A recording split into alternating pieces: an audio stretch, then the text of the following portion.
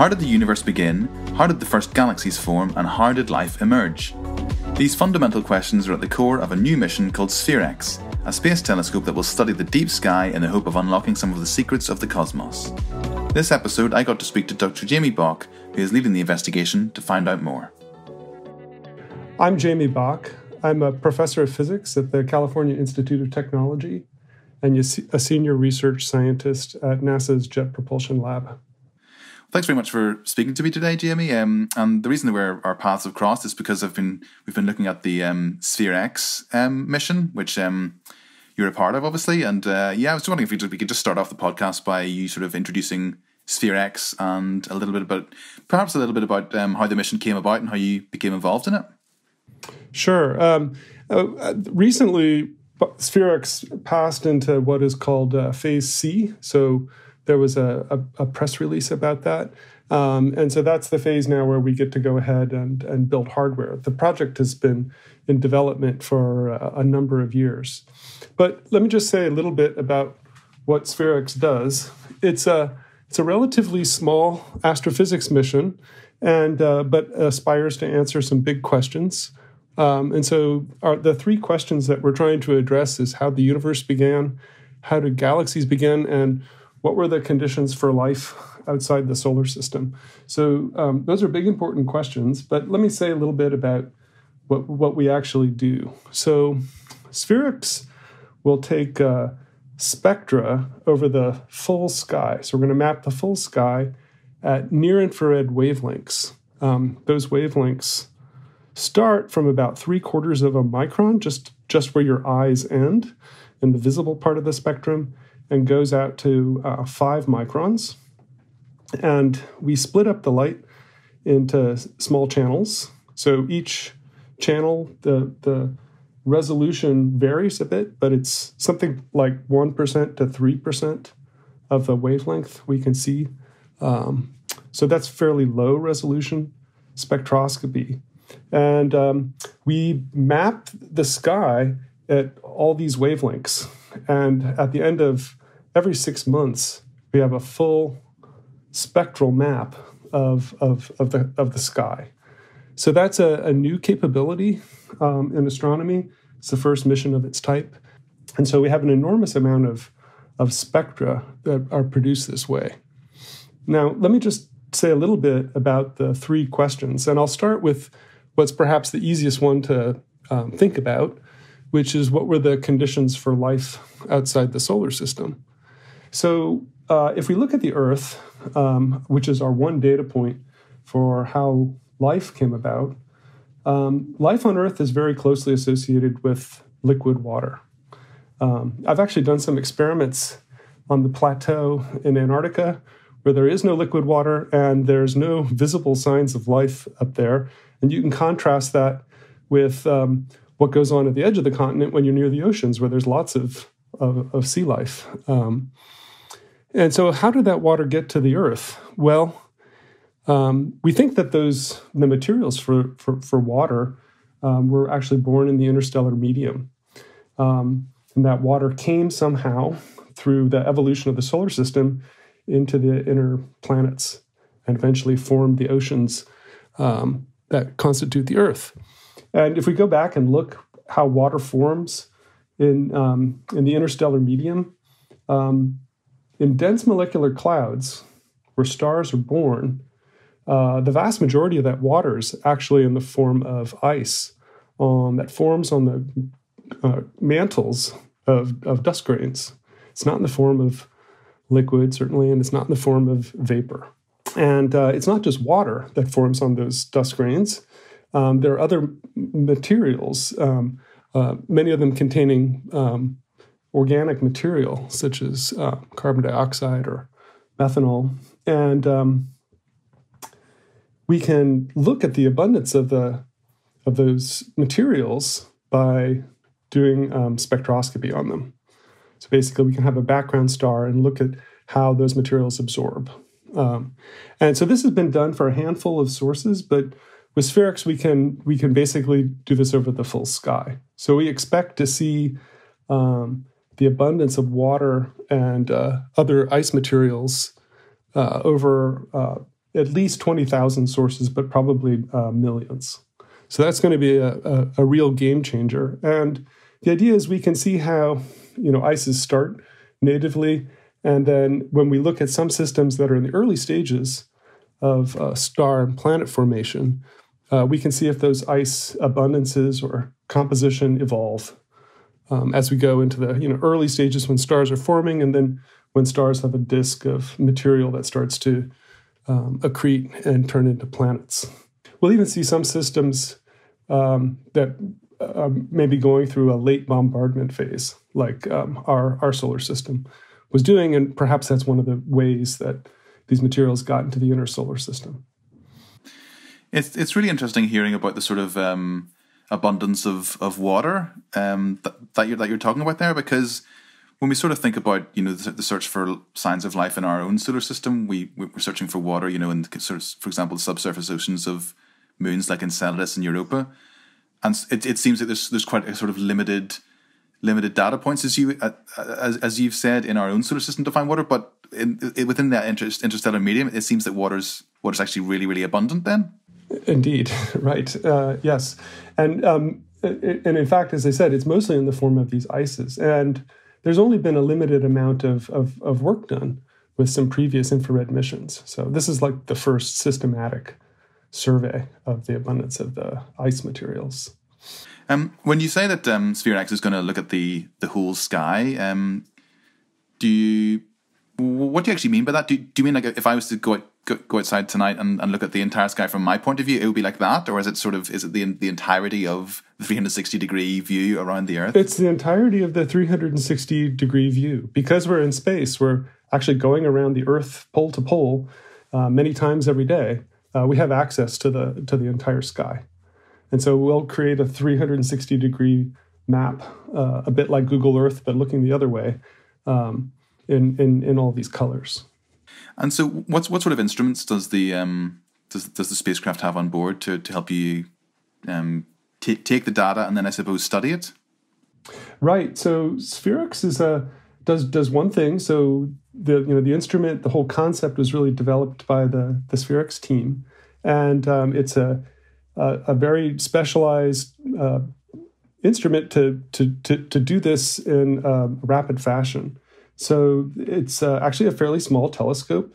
You have only a 20 centimeter aperture, but don't let the small size fool you, because we collect an enormous amount of light by having a huge field of view on the sky.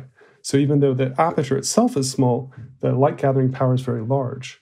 And then we had to come up with some tricks to actually get the spectra in a way that was both efficient and not very expensive, because this is a cost-capped mission. So we basically put a filter where the bandpass varies over the filter just right on top of the detectors.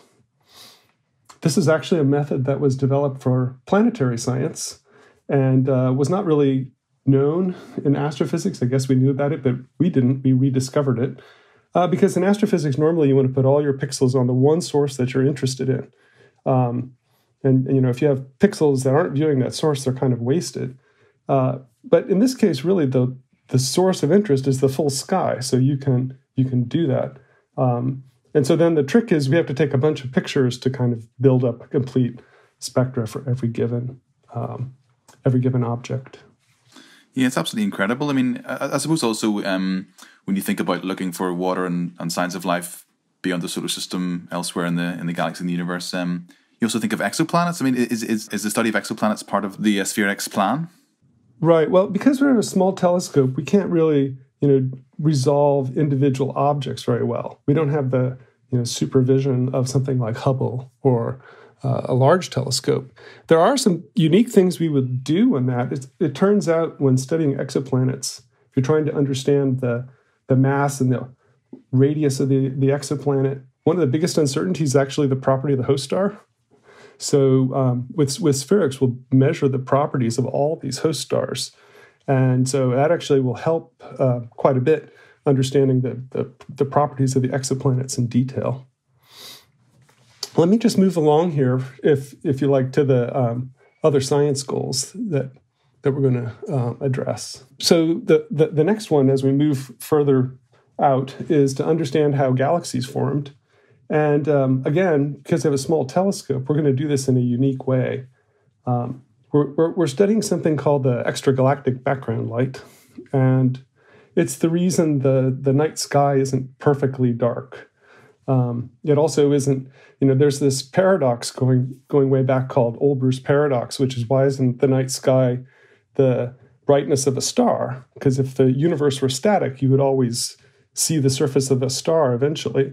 And the answer to that paradox is, the universe isn't static and infinite. It has a finite lifetime. So the universe has a glow that's left over from all the light produced by galaxies over cosmic time. And so studying this glow is a way to see if we're catching all the light, because we get all the light produced over the history of the universe. We're doing this in a specialized way. So instead of just seeing the total brightness, we use the fact that the galaxies cluster together. So there's kind of a spatial variation in this background glow. And so by measuring the glow in multiple colors, we can see the total light produced by galaxies and then take it apart and look at how the galaxies formed over history. So we think the first galaxies turned on several hundred million years after the Big Bang, and they formed out of primordial hydrogen and helium.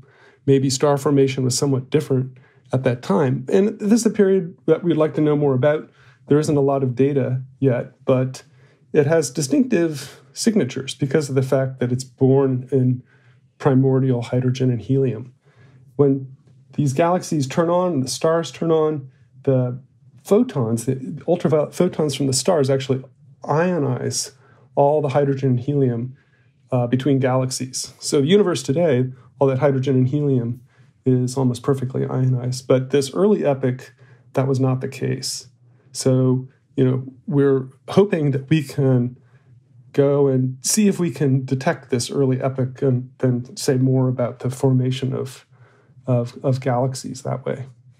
Yeah, that's one of the really interesting things I always find about these missions that are sort of looking back towards deeper and deeper into the universe, because you're sort of ultimately looking back in time, aren't you? That's right, yes. We get to be historians as cosmologists.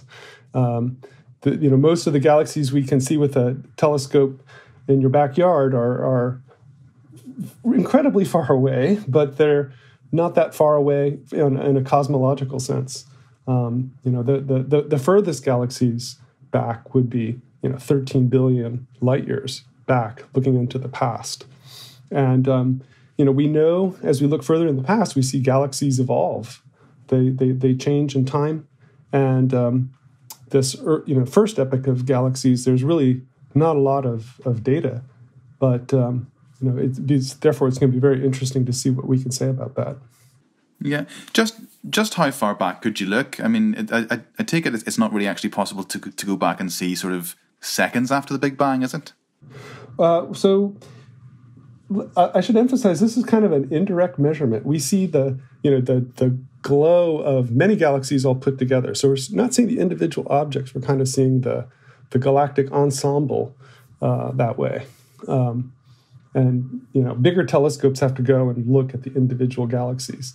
And the interesting thing is we can take those measurements of individual galaxies that have been done by generations of astronomers and see if that really matches up with what we get when we look at the total light emitted, because it's possible that total light came from very faint or diffuse sources that would be missed.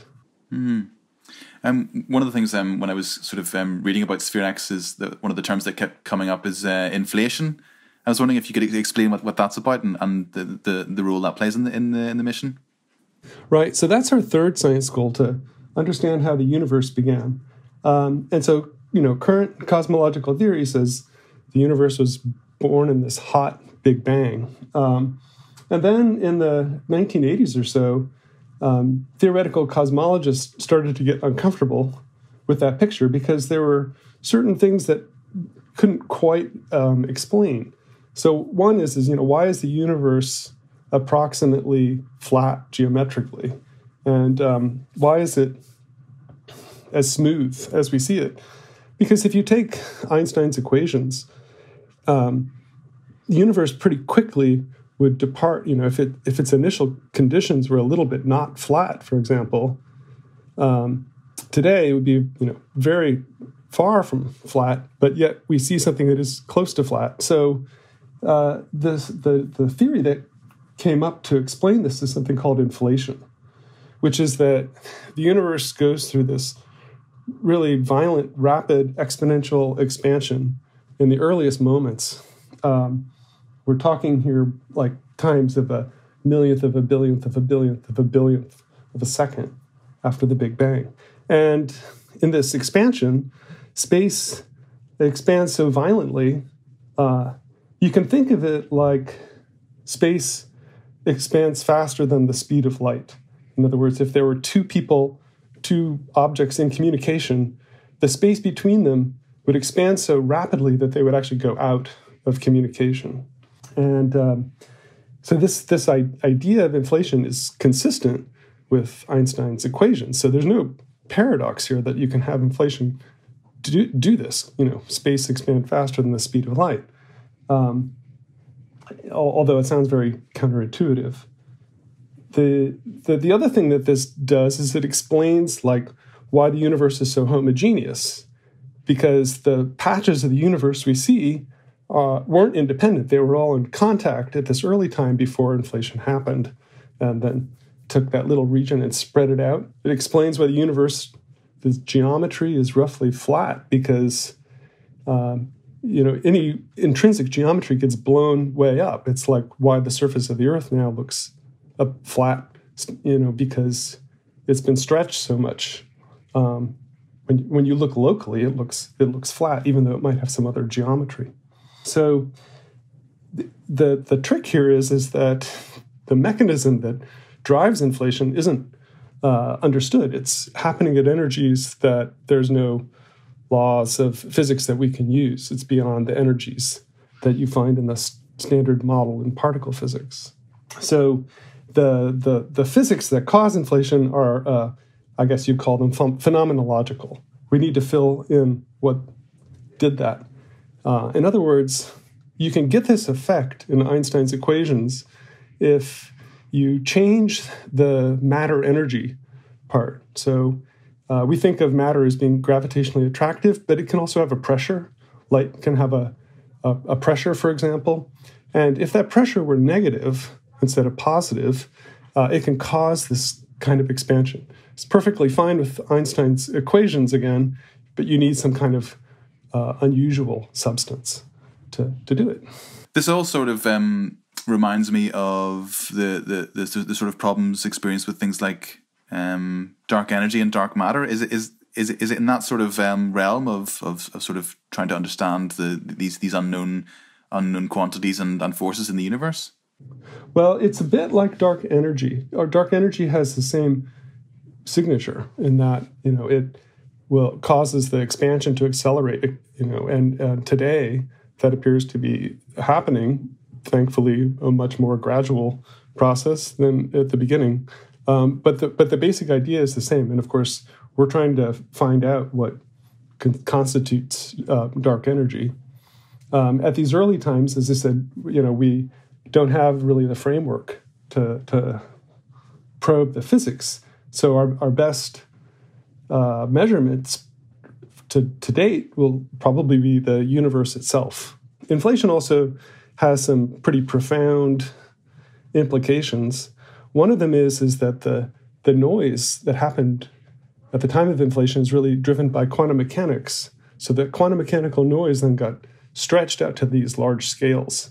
So the galaxies and clusters of galaxies we see today really had this quantum mechanical source, a birth. And that's a fantastic idea that the largest things we see today are connected to the very smallest things. The other implication is that the observable universe, which is incredibly vast, that got expanded by inflation, but we don't know how big the universe was at the time that inflation happened, and it's very likely that the universe itself goes beyond what we can see by many, many orders of magnitude. So not only is the sun not the center of the universe, but we can't even see the entire universe by a long stretch. It's kind of the ultimate Copernican revolution. I think this is all fascinating, but I'd really like to get some measurements to learn more about this, and that's where SPHEREx comes in. So it's probing inflation at these very early times. I mean, we can't even see the light that was present in the universe at that time. It's not possible. So we have to use indirect measurements to learn more about inflation. And so inflation was obviously a big event, and these quantum mechanical fluctuations that got blown up to enormous scales by inflation kind of set up the seeds for galaxy formation to proceed. And so one way to study inflation is to actually look at how galaxies are distributed today. If we go look at the very largest scales, that initial set of fluctuations should still be visible in the pattern of how galaxies are distributed. So with our spectroscopic power here with SPHEREx, we plot the positions of all these galaxies, hundreds of millions of galaxies, and their distribution is sensitive to these initial conditions that were set up by inflation. So we can work backwards from that distribution and say more about, what were the basic properties of inflation. So in particular, the question we're looking at was inflation kind of simple and driven by a single field, single energy source, or were there multiple fields? And so the statistical distribution of these galaxies can help us answer that question. To me, it sounds like when you describe each of those three threads that SPHEREx is going to be studying, it sounds to me like any one of those alone could be justification for a mission and an entire science team. Is it a challenge to sort of have one mission and one team, dedicated to those three incredible and far-reaching questions? Well, we're fortunate. We're blessed and cursed with all the scientific richness.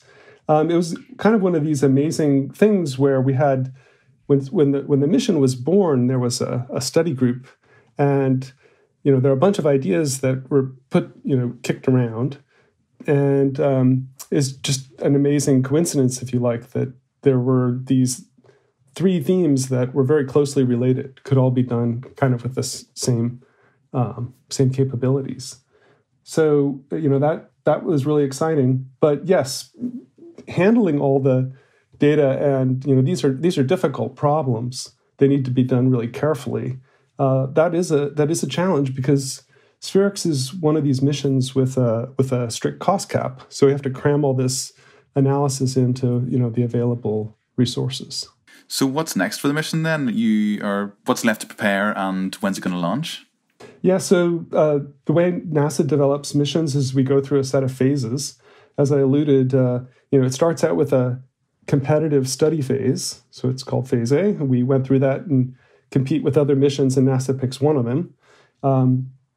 Then there's a more detailed study phase. Of course, the development time is pretty short. So in that study phase, we have to order long lead time items like the detectors and the telescope, and complete our study at the same time. And now we've made the transition from that second study phase B into Phase C, which is when we get to build and test the instrument and procure the spacecraft. And then after that, so that phase lasts about 2 years. And then after that, we integrate with the spacecraft, which is provided by Ball Aerospace in Boulder, Colorado. And then we go out and launch. The schedule's been a little unpredictable, of course, with COVID, but we're aiming for a mid-2024 launch. So it's all pretty quick in terms of the the development of a space mission. After launch, SPHEREx will observe the sky for at least 2 years, which gives us 4 complete maps. And it'll be a fire hose of data that comes with that. I mean, it's not just the 3 science teams that I mentioned either. We will be producing these, unique spectral maps for the entire science community that get to pore over the data. And because it's a new thing, there's going to be lots of rich and interesting science in that data as well. I think a lot of people, when you say sort of an all sky map, a mission like that, a lot of people might think of the sort of the map of the Milky Way, created by the Gaia mission. Can we expect sort of like beautiful, spectacular imagery like that from SPHEREx? Yeah, so we'll have all sky maps like that, but in 102 colors. They won't have the fine resolution of Gaia, but they'll have this unique spectroscopy to it, and there'll be lots of things that astronomers can do with it. I mentioned this application of studying the host stars of exoplanet systems, but also there'll be hundreds of millions of galaxies to study in spectra, and especially anything you can do with multiple types and combine them together. There's a huge statistical database there. For example, some galaxies host massive black holes. They're called quasars, and we don't know how far out quasars exist. They go out to at least a redshift of 7, but they're very rare. And so there's a few that we know that are that far away. But by covering the whole sky with spectra, those kinds of objects would pop out in the SPHEREx data set. And it just goes on like that. We've had several workshops where astronomers have come and presented ideas, and every one of these workshops I'm kind of blown away by the creativity of the community and all the other things that could be, so it's good. One of the things we have to worry about is just there's an incredible temptation to go into the archive and play around, but we've got a job to do, so the science team has to focus on that. Well, it sounds like it's going to be an absolutely fascinating mission with plenty of science to discover for, I suppose, decades to come. But yeah, I just wanted to wish you all the best with the rest of the mission and good luck, and for launch and everything like that. And also, thanks very much for speaking to me today. It's been my pleasure. Thanks for having me.